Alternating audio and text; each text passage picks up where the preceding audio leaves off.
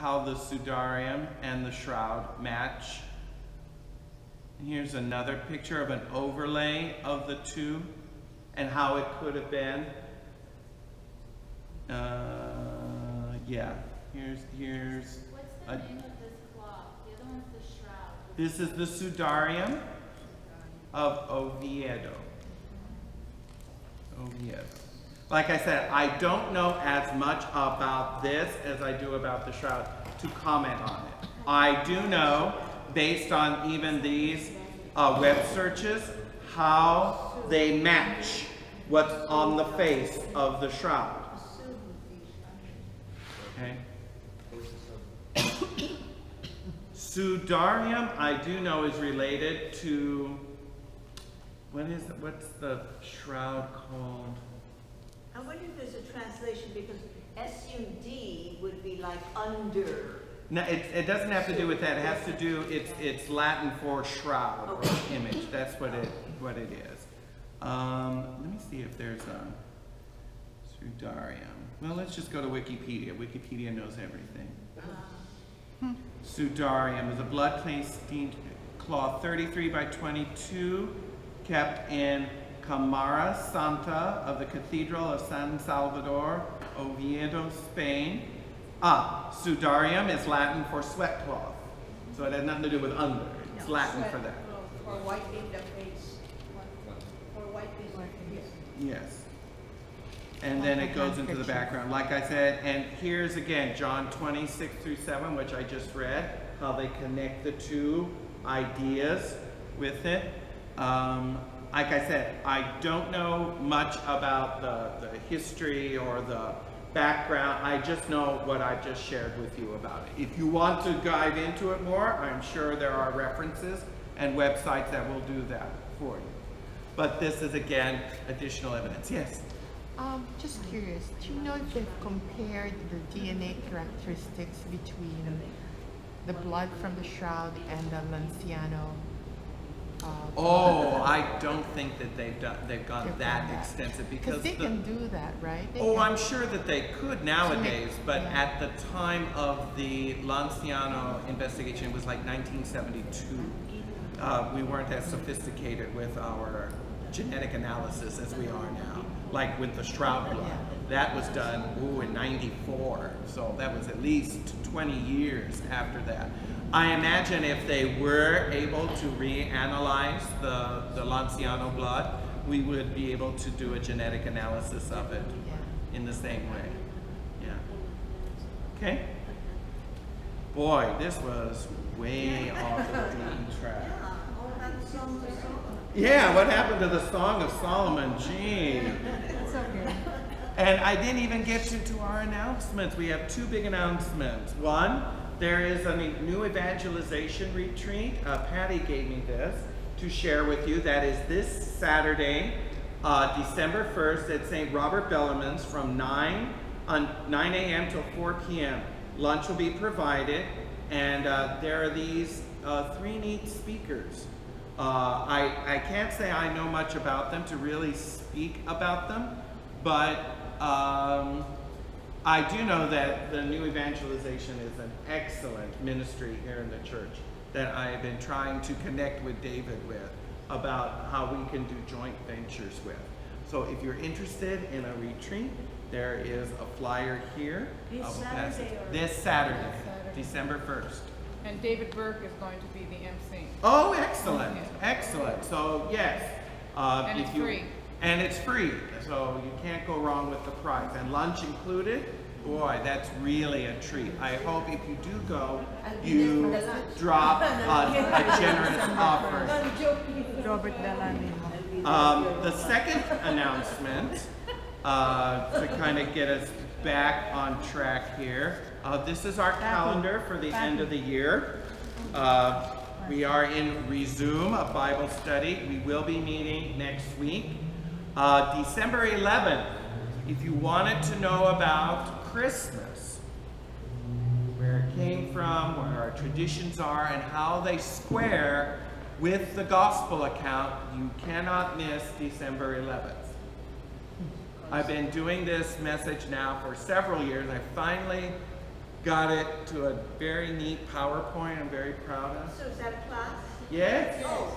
You don't want to miss a Merry Deconstructed Christmas, where we analyze the gospel accounts of the real first Christmas and compare it to our traditions and find out where our traditions are wrong and where our gospels are right. Okay? And I've been teasing that all the last few weeks. For example, was Jesus born in the winter? Nope. Nope. No. April 17th. April 17th. The birthday of Chip. Right. By us. What's your blood type?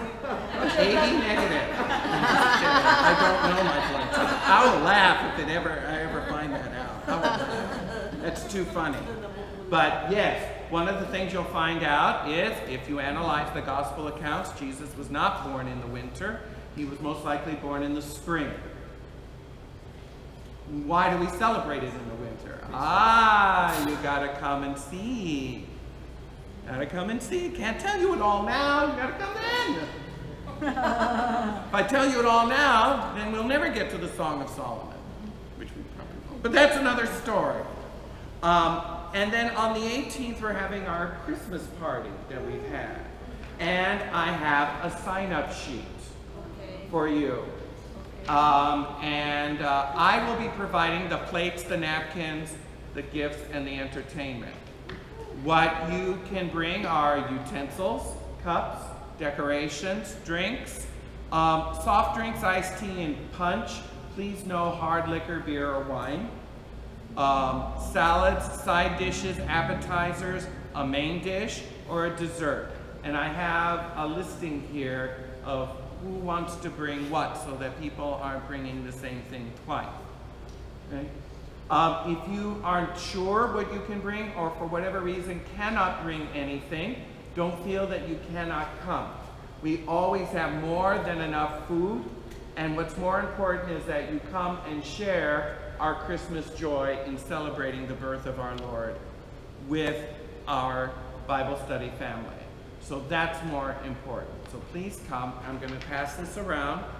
I will pass it around next week as well, and the week after that. I will also be scanning it and emailing it to people that are not here, so that everyone has an opportunity to know who's bringing what and why and so forth. So there we are. I almost hate to switch topics, but the Shroud is such a marvelous, really. Because if it is what it claims to be, then this is the picture, a photo, if you will, of what our Lord looked like. That's remarkable. Because there's not, if you realize there's nothing in our Gospels that tells us what he looked like. We have no idea what he looked like based on the Gospels. The only thing we have is our art. And one of the things that you find out is that our art, the way we have Jesus bearded and all of that we see in our art now, is actually based on this. Because if you look in the catacombs, the pictures of Jesus are almost always beardless, and he's a young youth. He doesn't look anything like this. This image of Christ that we have come to recognize came about in around the 3rd century. And from that point on, all of our iconography of Jesus looks like this. All of it. And so we have to wonder, where did they come up with this idea? Where? You also notice, you see how this cheek seems to be darker than this one? It's swollen. It's swollen. When you look at the earliest images of Christ, like from the 3rd, 4th, and 5th century, one cheek is always a little higher than the other. All of it, all over the Mediterranean, it's that way. And so you have to ask yourself, why? Why would they depict Jesus looking like that? When you look at the picture of the shroud, you go, there is an art connection to everything on the shroud, to our modern images of Christ. All of it. And so you have to wonder, why did they base their image off of this? Why isn't he beardless? Why doesn't he look like the earliest pictures in the catacombs? Because those in the catacombs didn't have this. That has to do with the history of where the shroud most likely came from and where it traveled to, and how the image later, the image, the picture that we understand what Jesus looks like, has come down to us. We have pictures in the catacombs. Yes. People drew paintings. Of Jesus? Yeah. Oh, okay. But they don't look anything like this. How do we know that those pictures were of Jesus? Ah, because there are pictures around them or statements that this is Jesus. Okay. Now, it's interesting, if this shroud is Jesus, one of the things we find out is that Jesus was approximately 5'11". And another interesting thing about it is, if this is Jesus, not only did he have long hair, you know, shoulder-length hair that we had, but he also had a pigtail. The image on the shroud has a pigtail. Long hair. Well, yeah. To get it out of the Yeah, there's a braid in the back that goes down, about so far. Now, where is that in any of your Gospels? Where is that in any of your iconography? Who would think to do something like that? Very interesting. Very interesting. Okay. Well, his face, because he's pictured as a young man on the catacombs, I mean, fashions change. He could one day decide to grow a beard, another day he went around. Right. Mm-hmm. It's very interesting to trace the art history of the image of Christ, since we have no record of what he actually looks like in any historical records. Why do we picture Jesus looking the way that he does? And one of the interesting things that you find is that it's all based on this image that's on the shroud. And so again, you have to wonder, why would they base it off of this if they didn't believe it was the image of Christ? Very interesting. One of the things I like about this image also, you can barely see it, but in the photographic negative, these are his eyes. They're closed, but when you analyze this, you see how it's almost circular? You see that? When you do a very detailed analysis, these are Roman coins. They're images of coins. When this person died, they buried him in a Greek fashion because it was proper for a Greek burial to put coins on the eyes of the dead. Why? Because the person had to pay Charon in the afterlife to ferry him across the river Styx. So you always buried someone with coins on the eyes so they had some money to give to Charon in the afterlife. Very interesting. Which shows a very strong Greek influence in Jesus' death.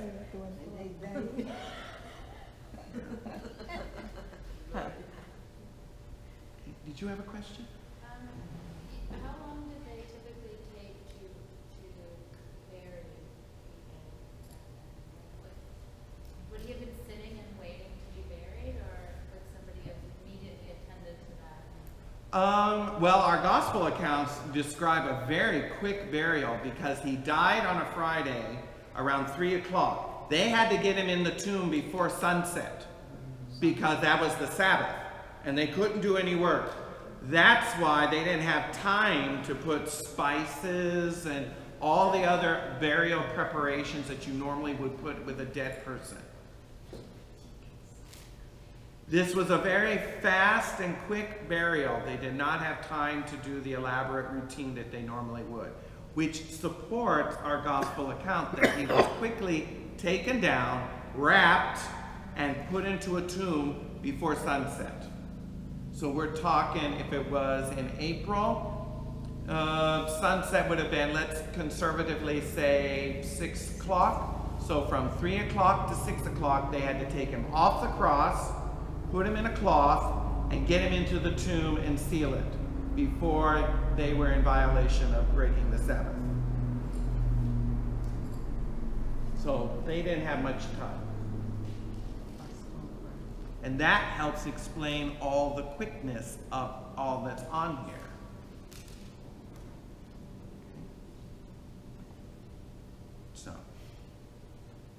So this is the face of Jesus. Yes? It's very fortuitous that we're talking about this because we have a friend whose son is listening to some people who say that Jesus was a black man. Oh, And that the Jews are originally black. And how do we know that this is not a fictitious, that Jesus, like, why is Jesus white, basically? right. Right. Well, he wasn't white, I can tell you that. He was a Jew. He was probably olive-skinned, like most Arabs. He certainly wasn't black as we would consider African black, because he was Jewish. He was from the Middle East. He wasn't that. That's not the case. That's baloney.